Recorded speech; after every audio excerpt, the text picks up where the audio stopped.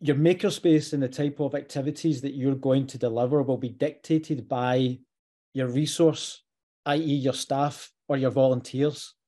And how we identified what we were going to do in terms of the project delivery was taking a skills audit of all of our staff and all of our volunteers in relation to makerspace type activities. And we basically said, you know, who are the gamers amongst you? Who are the programmers? Who are the tinkerers?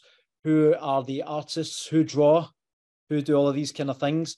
And it was from that, and that's still the case for all the other makerspaces that I'm helping develop at the moment, is that you've already got people you've already employed. You're going to have to work with them and the volunteers that you have already and find out from them, you know, we're looking to develop a makerspace, or, you know, you've already running one. And it's about what kind of, you take a skills audit of basically what everybody does, hobbies, interests, everything. And you basically then start to relate that back to makerspace type activities and digital activities. And then you can create some form of program.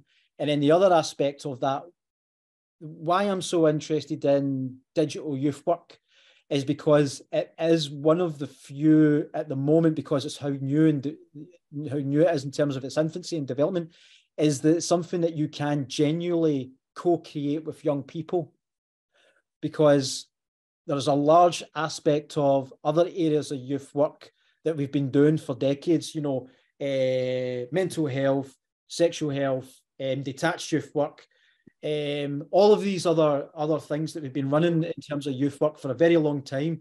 There's already lots of resource and program that as a youth worker, you can come in and basically be the, you know, the autonomy of all wisdom in terms of guiding young people in terms of those aspects. But when it comes to the digital youth work activities, lots of staff and volunteers are actually at the same level. And as you pointed out, there are young people there. I didn't know what a Raspberry Pi was. To me, it was still something you ate when I first started, and people were showing me, this is a Raspberry Pi. This is basically a mini computer. I think if you bought 10 of these, Darren, I'll facilitate a session on it. And that's a 14-year-old. And I'm taking my lead from a 14-year-old. And that's the way that it should be, because that's the youth work way of empowering. It's not, I'm Darren with 20 years experience of youth work, so I'm going to run what I know what I'm going to run, sort of thing.